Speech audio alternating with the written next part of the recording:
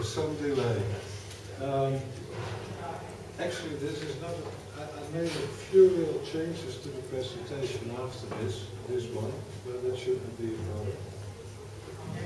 problem.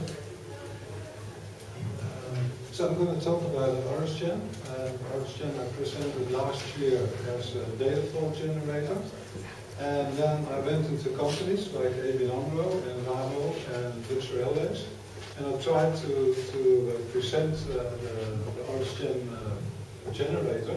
But then I found that the people would not really get a good feeling because we had no application, we had no screens, there was only a story.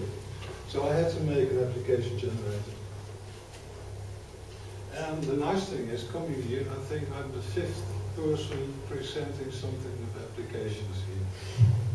But I think that also shows that the Semantic Media Weekly is getting in the next level.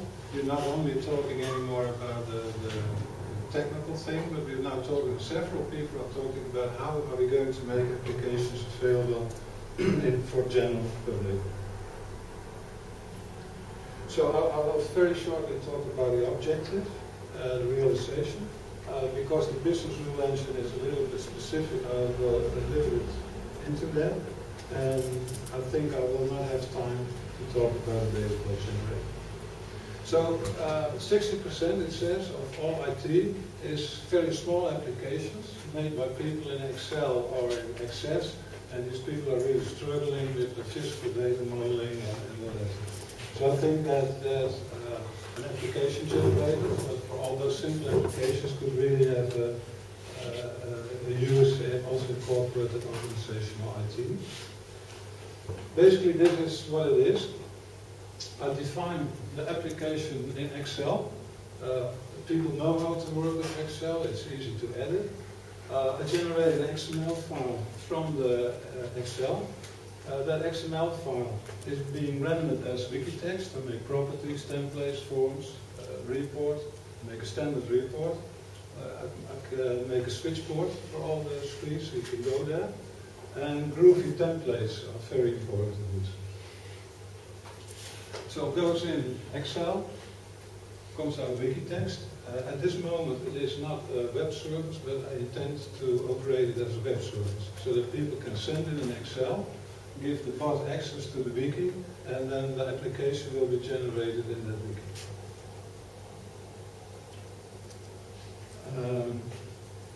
So what can I do with this? I can create an application in a dedicated namespace. I can convert, there is a piece of code that converts HTML maps to wiki text maps. There's a unique number generator that is not really finished yet, but the intention is that it also takes care that all numbers are really being used, that are being issued. Because, for instance, for invoices, you cannot have some numbers that are lacking. You really have to issue all the numbers. As I said, I use groovy templating, and when I start out, all the pages are made with a generic template, but for every form you can also point to a specific template. So when the application becomes more and more mature, I find that for some forms I make specific templates and then I use that to generate a page. I think this approach has the we call it advantage that you save it outside of the wiki, and it's very easy to see. You can do version control. Obviously, a wiki is also a version control, but you take the whole Excel sheet and you can look at it. And you can very easily reuse parts of the Excel sheet. It's like copy-paste, and then you have parts of the application again. And I think Excel is, in organizational environment, it's the most used tool that you could do it in. So how did I do it? I use Java, but basically I always write groovy Java. Talk to the MediaWiki API. I started out with using the Java Wikibot framework, but it was not updated anymore, so I wrote my own wikis. At this moment it runs in Eclipse, but as I said, it could be a web service. And I told about the templates, and I'm looking and make what I call cascading templates, so that I can be more specific, but use a generic one. and I'd like to go a little bit into the rules. But first let me show you. There are actually two pages. On one page I define all the properties with a data type and some security settings on it, and possibly the values that are allowed, and do not override. If I generate pages, certain pages I can mark do not override at this moment, and this is actually just to keep the properties group. And here, this is what I use to give them an order if I want to in the screen. So you have the name, the type, allowed values, so this is what I do here. And then the application is defined. So the top is only for knowing what you want to do. And on the first row, I just put what kind of control I want. And here are all the properties. So far I have implemented this. If you define a semantic object, it will generate the template and form and categories and whatever you need. It will make a report, a standard report. There's a standard query which you can use it copy paste for other things. You can say it will be like on the switch page. And obviously you've got standard input and your standard field. And then I've defined the semantic form, which does not generate a template, but makes more complex forms. So see, like this one knows 4 templates started: and, show, select, field, control, hidden. I've got this image map, and I can just now make, actually every week there's 1 or 2 tags coming to it. Actually this is the application. Now this is the reason to use a spreadsheet, and I've said already right. The application is heavily configured. With, almost everything it does is configurable by an XML file, so you can really make, as I said, it's also cascading configurations, and it has a lot of sensible defaults, so you can define on the highest level, and then you can decide that on some objects you only want to have different settings, and the configuration can be reused. So what I'd now like to point to is the business rule engine that I've connected to the Semantic Media Wiki, which is totally different, obviously, from our notice rules, because it's really different. It talks to the triple store, so it takes the data from the triple store, the D rules engine. It's a GBoss open source project, and it writes the wiki pages, it creates wiki pages, or it changes data on wiki pages, but it can also open a page. At this moment it works statically, so I can now run a batch, and I want to make it into an event-driven thing, and I've just applied for a grant for the Dutch government, which means that I don't have to pay income tax while I'm working on this, and most probably I will get that. And so then I can put a little more effort in it. And I think if this is real-time connected to the wiki, I can use it for workflow. You can then decide based on a set of values on the page, which page you go, is it filled in all right, or kind of things. And I think a very important part of the D rules environment is the governor, because that's a web-based rule management system, but it's also a rule server. It's a web service. You can either get a set of rules from it and run it locally, or you can just give it data and get a result back. Interesting is you can use the guided rules editor in the web interface. But to me also it's interesting, you can do a lot with Excel again and make decision tables that are being executed. You can make a domain-specific language, which is for business type organizations, very interesting. And obviously you can use the internal languages. And if something very specific has to be done, you can always add a little Groovy code to it. So I think this is a very important part of applying the business rules, because now you have the business rules in a central place in the organization, And all kinds of applications can relate to it, not only the media.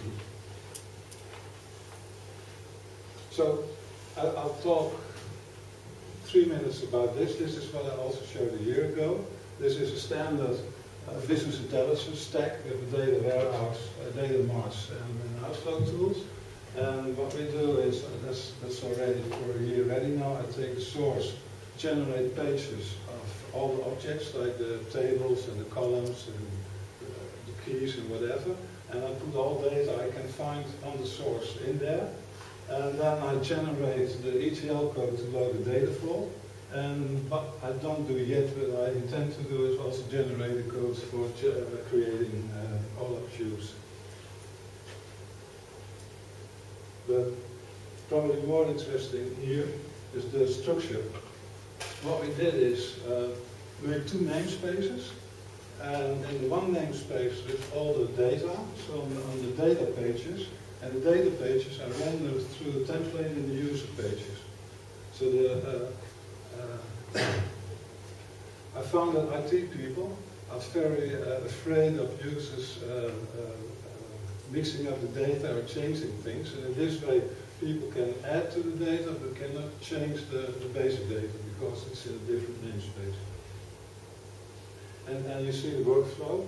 First I load the data, then I ask people to put information on say the fields or the tables. And this is like an iterative process. You add rules. For instance, the naming convention in a certain database always gives a lot of information. So you could just change the rules, and then in the end it generates the data pages that define the data warehouse, and from there I generate the ETL code again. Sorry, I've got one question. What does the DDL and statistic means on the left side?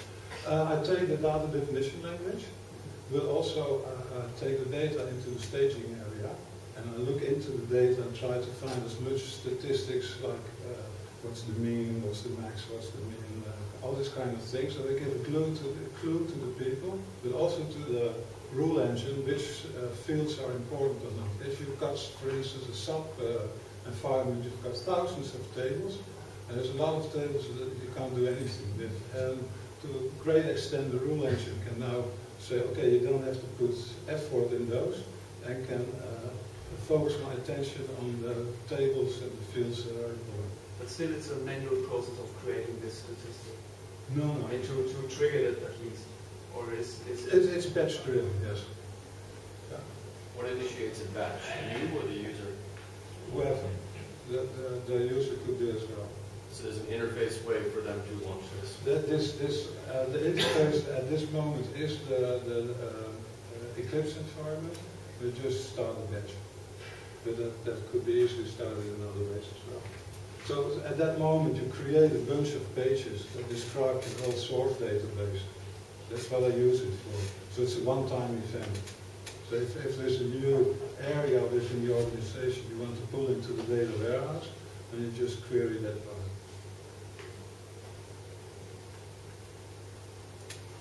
Well, okay, it's the same. But now you see the tags I use, and I think, this is something I'm really looking into, and I've not had enough time this year because of family circumstances. But I'm really looking into using Lima and RapidMiner to also get into the text to make it as automatic as possible, so that the business users can add data without even thinking about tagging or something, having to tag it. So this is what it looks like. So you've got your schema, the tables in the schema, and columns, and this is all the data that's based on. So this is the data I write on the page, and this is what's on the user page. So the one thing that's good about it is I can change that data every time. Even when the data is already in, I can change how it's rendered, and the user cannot do much damage to this little piece of code. So what I use, obviously, is SMWCon. The application really runs on a triple store, actually talks to the triple store. And I use the Tomcat or another Java application server to run the D-Rules manager, and I use ETL, Clover ETL, which also runs in the Tomcat. Now this is the stack, the software I use. I think there's not much to, it's not, what do you call it, surprising.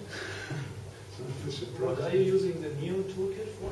I've been looking at when people do not want to build the ontology or want to have a more formal way of looking into the ontology. I've been looking into the Neo toolkit and Protege to do that. And basically, I think Protege is rather hard to understand, and I like the fact that it's also, from Neon I also like it that it's Eclipse-based. I have everything in one environment. So my conclusion, I think Semantic Media Wiki is actually a great platform for building applications. And one of the reasons for that is the underlying RDF data model. The triple store, which has the data, contains the data, is open to all kinds of other applications.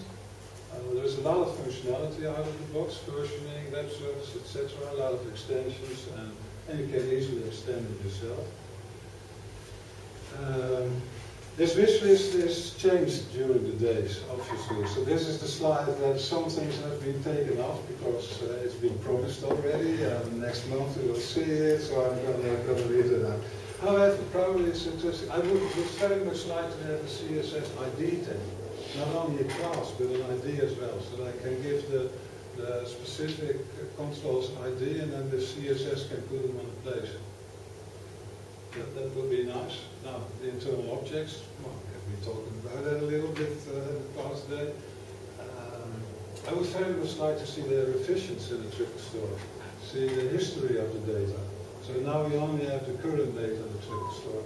That would, I think, need internal objects, most probably, but that would really help people if you could look back through the query mechanism, not only through the versioning of the wiki itself, but that I could also get versions from the triple store, from how was the data before. Obviously, we like to have support for more triple stores. Now, from my lightning talk, you have probably taken that I try to make that happen. I like what I call dynamic support for triple stores, which if you write data to the triple store, it will be rendered in the wiki.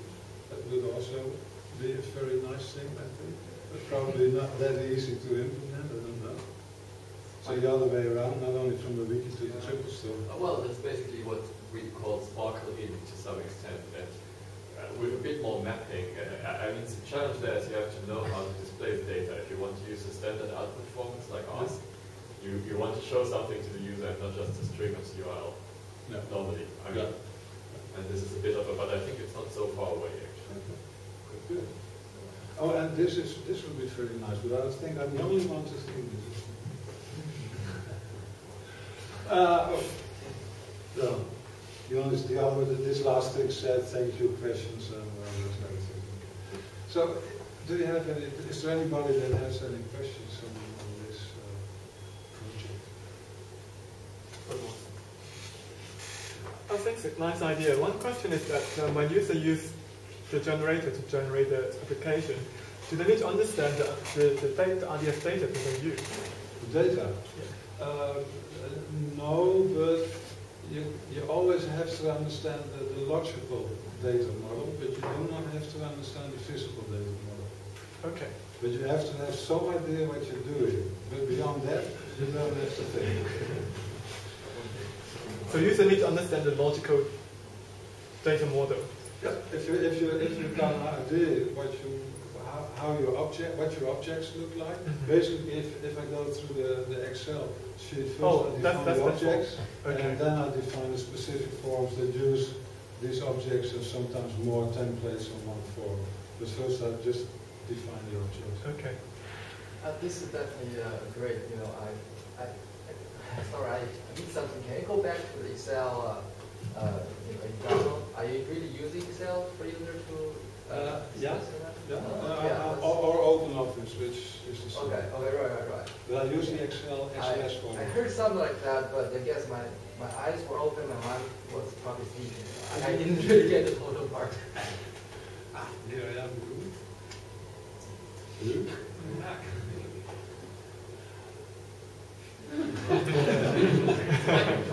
That's slightly taller.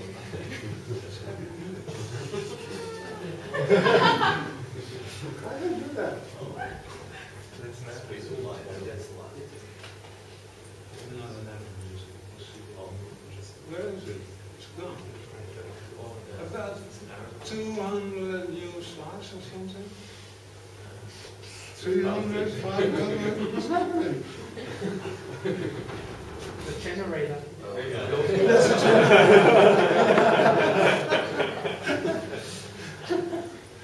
I tend to do this, but the screen doesn't know it.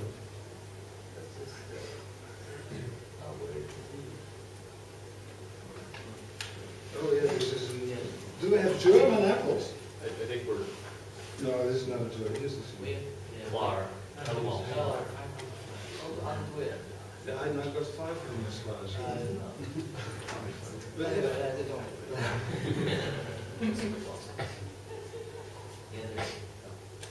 But Benedict, you had also a question. Probably I can try to answer it in the meantime. I've got a question about OLAP. So you mentioned it. Yeah. And how do you create the model, the data model for OLAP? Basically, Manually or? no, the idea is indeed to create the dimensions. You can create them from the knowledge. From what? From the knowledge about the data. Somehow you have to define the hierarchy of the dimension. So basically I try a lot to deal with rules, but there is a point where people have to add their knowledge. But the good thing about it, which I didn't put in here, but normally you see if you build an application, people put a lot of time and effort in requirements engineering. But it's a useless activity, and after a month the requirements are not important anymore. So I said it's much more important to capture the knowledge, because when I try to build an application, actually I don't ask a lot about requirements. I ask about knowledge. So do you know about the data? Is this really the customer number? Is this really the product number? And if you've got that in the wiki, then it's rather easy to generate any products. But indeed you have to define things before you can do that. And the intention is to create all objects of TM1. For IBM partners TM1. Okay. Yes, I'll show you later.